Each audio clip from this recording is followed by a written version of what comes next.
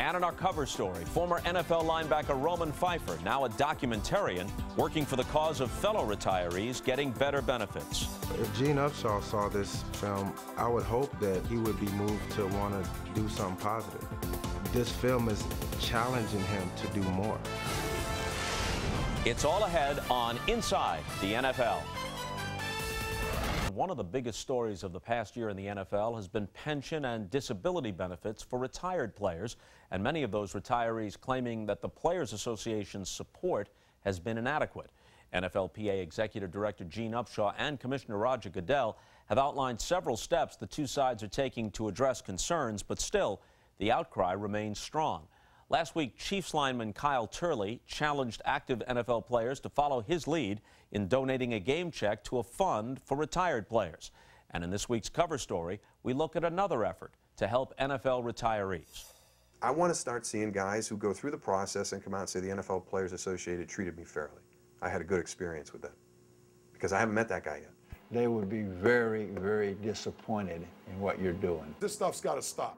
Over a dozen former NFL stars are the headliners of an upcoming documentary that passionately and aggressively takes on the NFL Players Association and its director, Gene Upshaw, over the issues of pension and disability benefits for retired NFL players. But blood equity isn't the work of a well-known filmmaker or documentarian. I would describe myself as a retired football player that's, making a film. People need to hear about issues like disability, issues like pension, to know what guys really go through outside of football.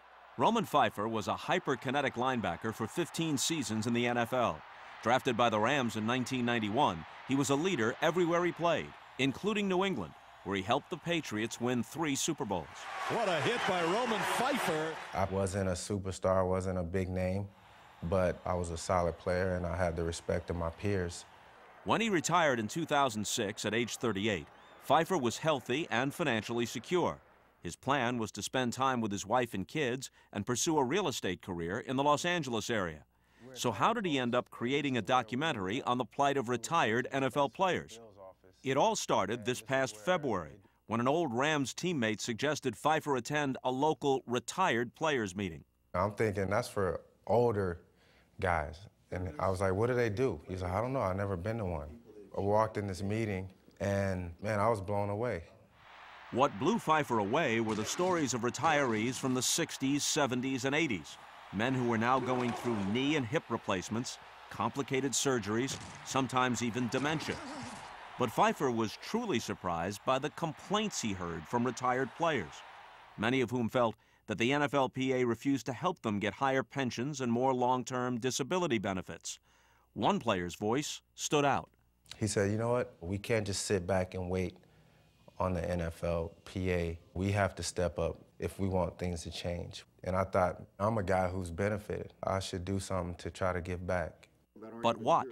Some retired players had gone public with their complaints. Others even went to Congress. Phifer wanted to do something different. During workouts, he brainstormed with his friend and trainer, Rico McClinton.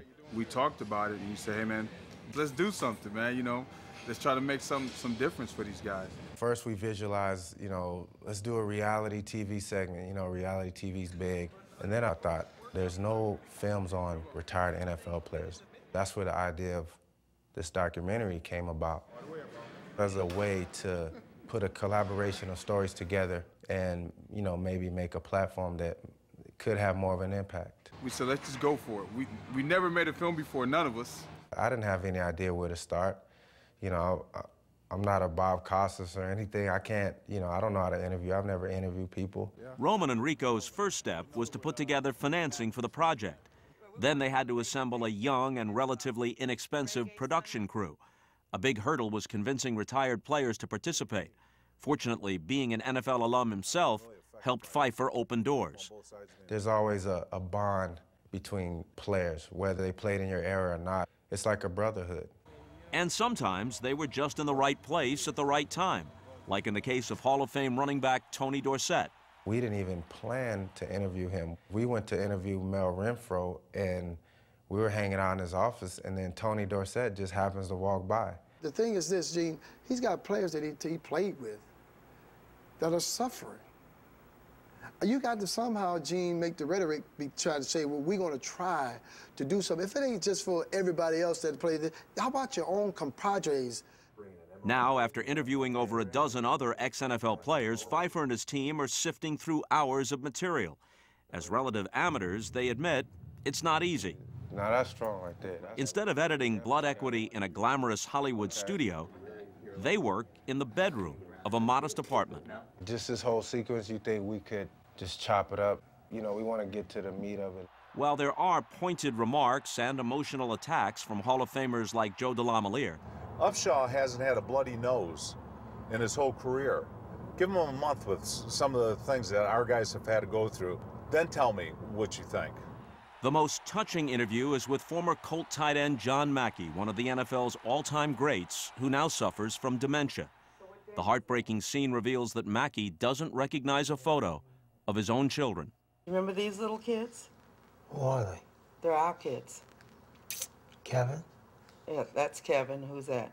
I think John's a great example why the NFL union should be doing more. I worry if dementia is going to happen to me. I mean, I played linebacker for 15 years in this league. You know, if anybody sees this film, including current players, they're going to, you know, have some thoughts about that too. Phifer doesn't hide his agenda. He doesn't include the NFL or NFLPA's points of view in blood equity. Phifer thinks they've had plenty of opportunity to speak for themselves. He says he wants his film to increase awareness of the plight of retired players and inspire change in the game he still loves.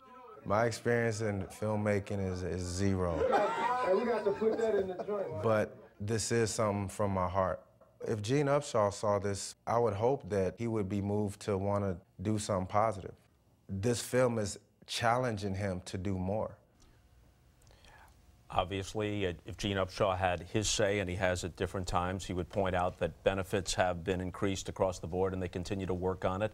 The league increased their contribution by some $10 million this year. Others might argue that it's not enough. There are aspects of this story, not all of which are covered in Roman Phifer's film, and he doesn't contend that they are. He's presenting a point of view, presenting it passionately. Chris Right, Carter? but one thing that people should understand that the Players Association, Roger Goodell, the NFL office, they are working together. They realize that there is a problem with the current system, and they're doing everything they can to change it. They established the Alliance Group, which was founded in May, and we will start to see, in the next 6 months or so, we will start to see this Alliance Group. It has a collection of people from the gridiron greats, the past alumni, everyone that's always mentioned, Joe DeLamielleure, all these people have been invited to these meetings, which they meet every other month. They have partnered with 16 hospitals around the United States, so it allows former players to get replacements, knees, hips, and shoulders, all replaced at no cost. So their overall health of the players is the first thing that they're addressing, and they're trying to get this done, and we shall start to see success stories in the next 6 months. Here's the one thing that you could say, regardless of where you point the finger of blame, regardless of what you think the particular solutions and approaches should be, any fair-minded person can't possibly sit there and say, this is right. Guys who literally gave their bodies, their hearts and soul to the game, a brutal and dangerous game, no matter how great a game it is, you can't leave them in these circumstances. And that's absolutely right. And what Roman Phifer is doing is great because it's bringing awareness to the situation. And maybe it's not perfect right now, but someday it's got to be, because there is no excuse in the world that older players that have had these problems and are hurting in so many ways should not be taken care of. And over time, I'm sure it'll happen, but it will. You know, you look at it, and I think it's important to point out that, A, the problem's not solved. Certainly they're making steps. Yes. So we don't want anybody to believe that the problem's solved here. But the next collective bargaining agreement is going to tell a lot. I went on 2 strikes personally. At the time, I had the right to negotiate with 1 football team. And you want to talk about a tough negotiation with Mike Brown only? That's tough. So we fought for free agency. We fought for things that they take for granted now. Now it's time for this young group of players and athletes out there to do the right thing. We felt like we were doing the right thing. It cost us money at the time. Now it's time for them to do the right thing and make these changes. And this awareness is going to help. And something else that would help, financial contributions and negotiations aside, if a handful of superstar players, active superstar players, stepped up and said, hey, we understand, we're concerned, we're behind this, that'd help a lot too. Ray Lewis could get a lot done. Yeah, not just Ray Lewis, but a lot of them. But he's the kind of guy they would follow.